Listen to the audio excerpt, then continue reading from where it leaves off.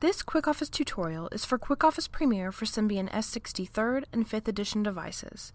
The application we will be using is Quickword, and the lesson will show you how to insert images into a document. Quickword supports both viewing and inserting images in documents. To insert an image, you must first be in edit mode. Select Options, Insert Image. This will generate a list of images on the device.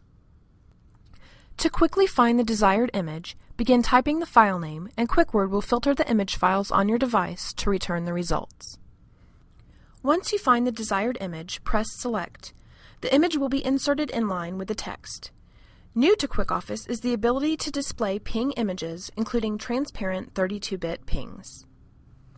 And of course, don't forget to save your document after you've made your changes.